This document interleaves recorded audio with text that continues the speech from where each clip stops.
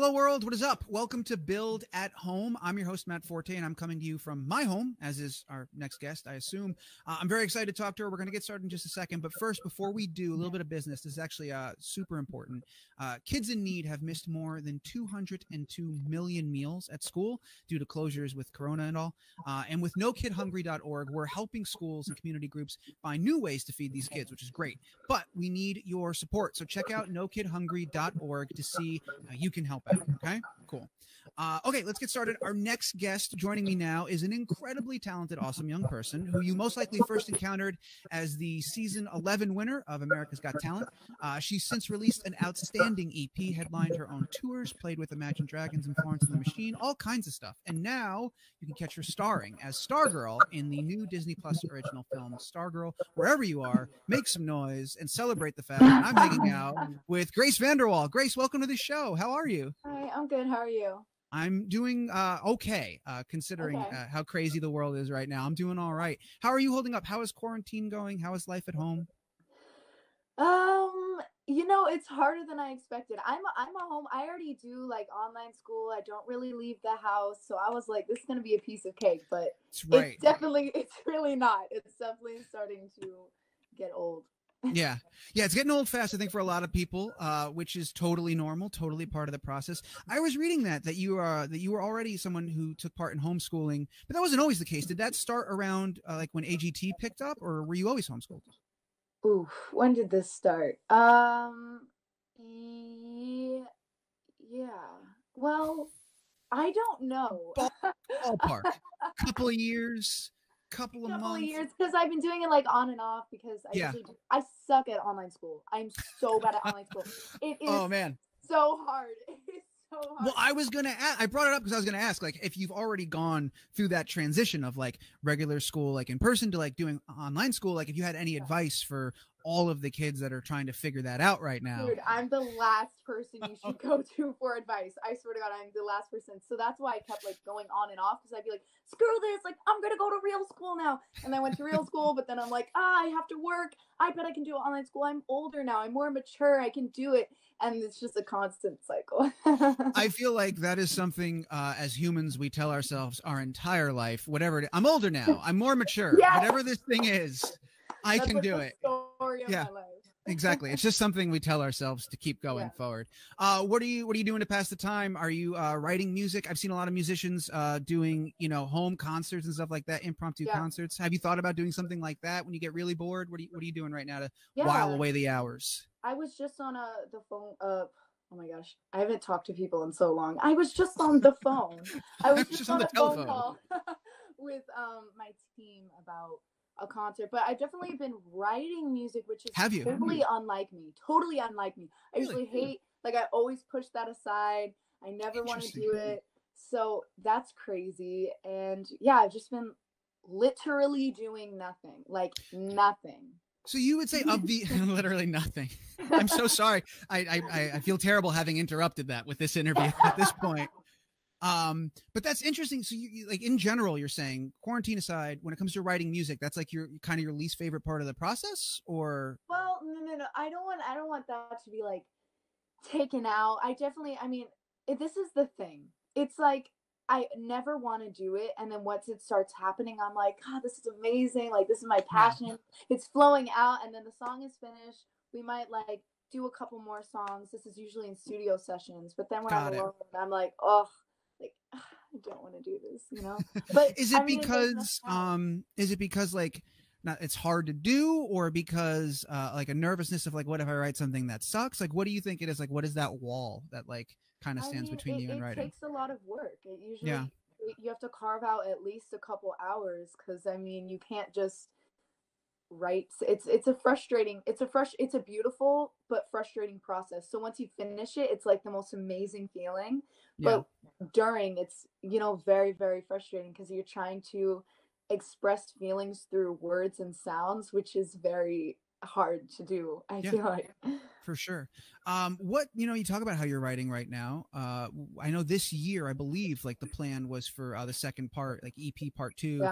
Has that been affected by everything? Are you guys reevaluating that schedule? Is that done? Is this going to be part of it? Let me ask you 10 more questions before I let you answer. Is it? I'm kidding. What's going on with EP Part 2? Yeah. Top secret? It's definitely affected everything. I mean, same for everyone else, no matter who you are. Yeah, affected 100%. a bunch of things. So, yeah, of course, it's affected things. It's definitely not finished yet. Okay, still working on it. So, I guess we'll see. We'll see. Stay tuned.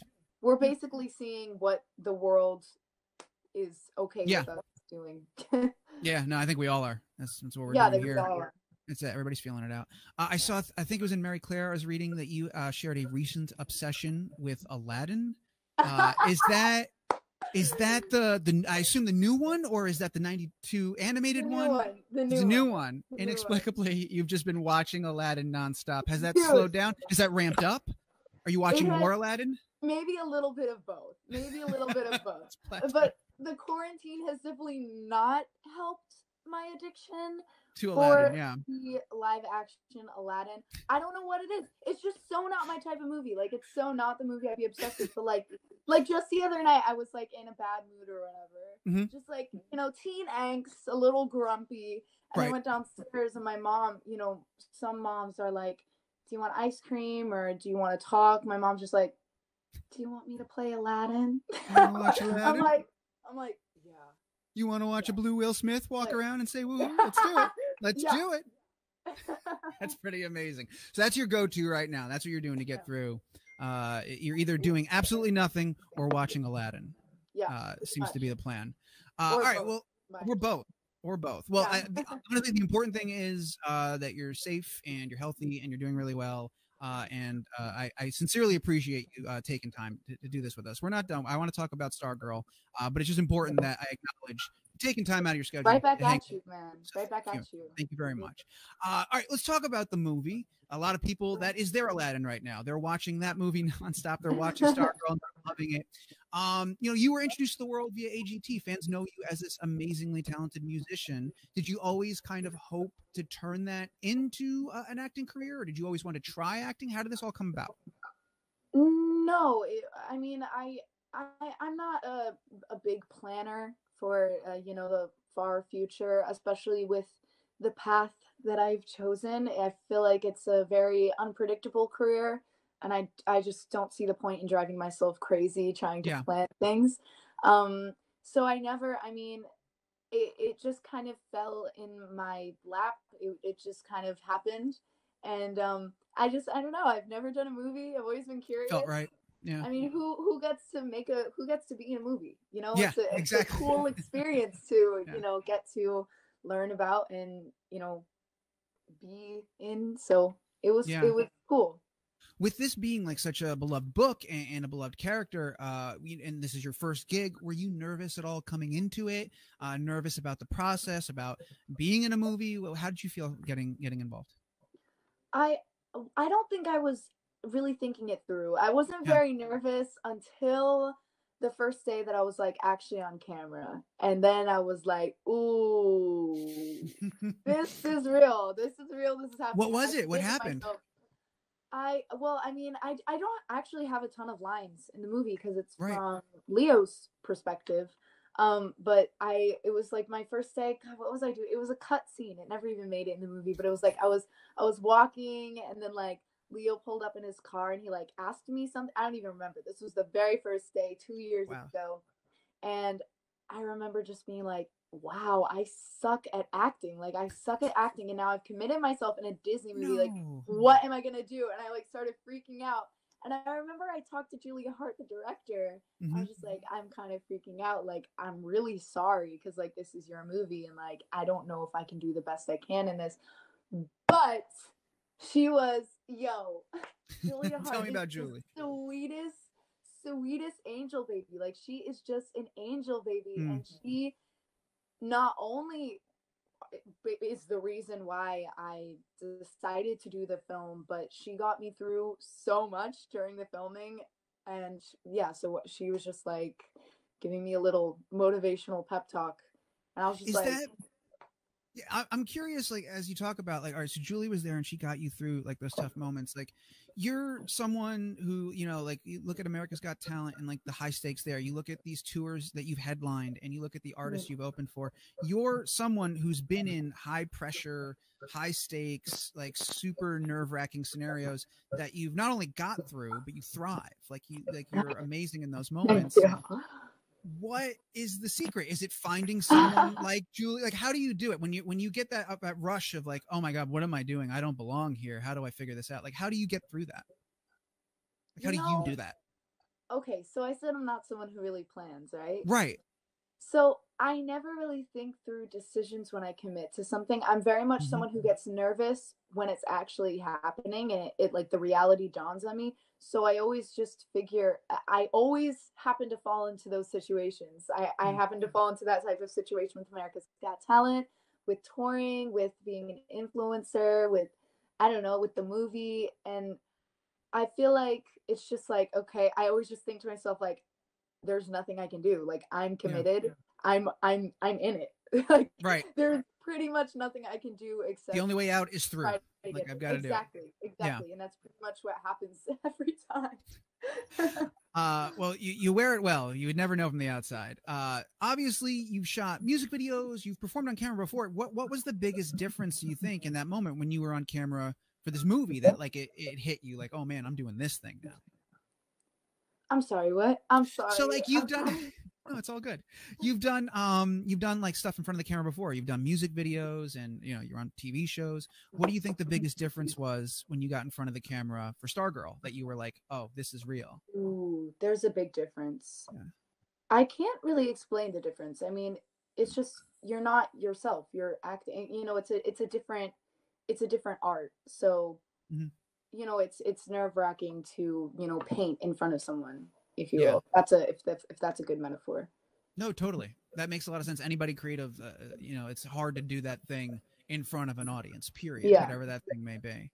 You know, speaking about like the different art, you wrote a song for the film, which I know you weren't like necessarily asked to do or like contractually obligated. You just wrote a song and you sent it to Julie and you were like, this is good. What do you do whatever you want with it.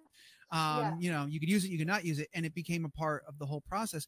You know, when did you know that the song you were writing was a good fit and it wasn't like a Grace VanderWaal song, it was like a Stargirl song? Pretty much in the middle of singing it out, because like my writing process is like it's kind of like a freestyle rap. Like you just kind of find chords and then just start singing and like record it, and then like after singing for like 15 minutes, like a 15-minute long song, just take the best parts and like, I don't know, polish it or whatever. So like halfway through singing through my freestyle rap, I was just like, this is definitely for Stargirl. It's crazy. Yeah. It felt right. Yeah. And then they were like, yeah, sure, we'll use it. And you were like, cool. Yeah. This is why I don't plan things, because it just seems to work. Yeah. Everything always works out. It's actually a really good mentality to kind of maintain. Like, have you had to remind yourself of that as things have gotten crazier and crazier? Dude, of like, I tell myself that like every single day with everything that I'm doing. Everything always happens to work out as long as you like keep a fairly positive mentality and just like believe in the universe, like believe in whatever has in store for you. It's just like, all right, this is out of my hands. There's nothing I can do. Let's just, I mean, I'm sure it'll work out. Life goes on. So 100%. I don't want to, I hope, so I'm going to ask this question, and it's okay if the answer is that hasn't happened yet, but like, have you had to, and like, have you encountered a scenario where things didn't work out and you had to kind of figure that out and move forward and process that? Or so far, knock on wood, things have worked out? I mean, yeah, definitely. Yeah, it happens. Of course. We're human. It's part of the experience. We're human. Yeah, my life isn't, you know, sunshine. I don't just like walk off a cliff. I'm like, c'est la vie. It'll work out. You know what I mean? Yeah. So, things definitely happen, but like they never really affect me still. Cause I mean, you can still maintain that mentality through everything, I guess. And it's not really something I tried. It's just kind of, I guess I guess I would say like that's my personality too. If I were to like explain my personality, I feel like this sounds self-absorbed right now. But I asked you a question about how you handle things that you can't answer it in a way that won't sound self-absorbed. It's totally fine. It's on me. So yeah, I don't know. I mean, I think that it's something that I pretty much maintain through the ups and the lows. Yeah. I guess you have to. We're going to wrap things up in just a little bit. I'm going to let you go to get back to doing everything that you're doing over there, writing music and hanging out. But the last question, we talked earlier about how like you don't really plan things and you'd never really thought like, oh, I'm going to go be an actor and do this. But now you've done it. You have that experience. You know, how has your perspective on acting and all of that changed? Are you excited to do more? Are you just going to take it as it comes? What are you thinking after having done it? I'm extremely excited to do more. I don't want to pursue being an actress as a career because I do love music, but you know, I'm very much someone that like if I learn something, I'm ready to apply what I've learned again and see how good I can be. So I don't really like leaving things like because I learned so much in that movie. Yeah. And I feel like I learned so much about acting that I'm really curious just to apply what I've learned at least one more time, you know, and just see. Just see. Yeah, exactly. No plans, just see. No plans, man. Just see. I love it. Grace, I'm going to let you go. Thank you so much again. I want to remind everybody watching at home that you can, if you haven't already, Stargirl is on Disney Plus. You can watch it right now, as is Aladdin. So if you want to have a fun little Grace VanderWaal afternoon and just kind of live in her world, just watch Aladdin 1,000,000 times and watch Stargirl 10,000,000 times, I guess. Tracks out. So that's happening. I also want to remind everybody, nokidhungry.org. We're all sitting at home. If you can, go to that site, give a little, be a part of the solution. Keep an eye out for the other half of that EP. What else, Grace? What do you want to tell everybody before we get out of here? That's all. Yeah. That's it. That's everything. Grace, thank you so much again for hanging out. Stay safe and have a good one over there. And next time when this all blows over, come to New York and play that second half of the EP for us in the studio. You got to come hang out. All right? Definitely. I will. You too. Hang in there. Thank you so much, Grace. Bye, everybody. Bye.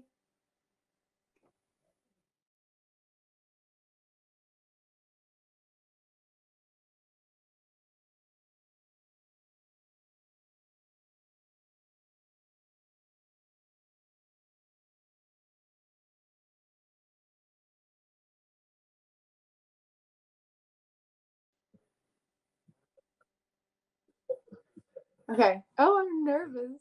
Okay. Awesome.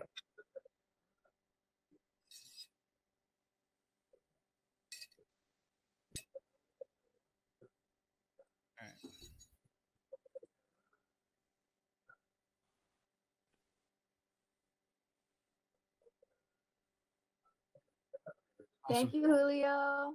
Grace, you're the best. Julio, also the best. Thank you so much for that. All right. Thank you so much. It was nice to meet you, talk to you, whatever. Likewise. All right. Hang in there.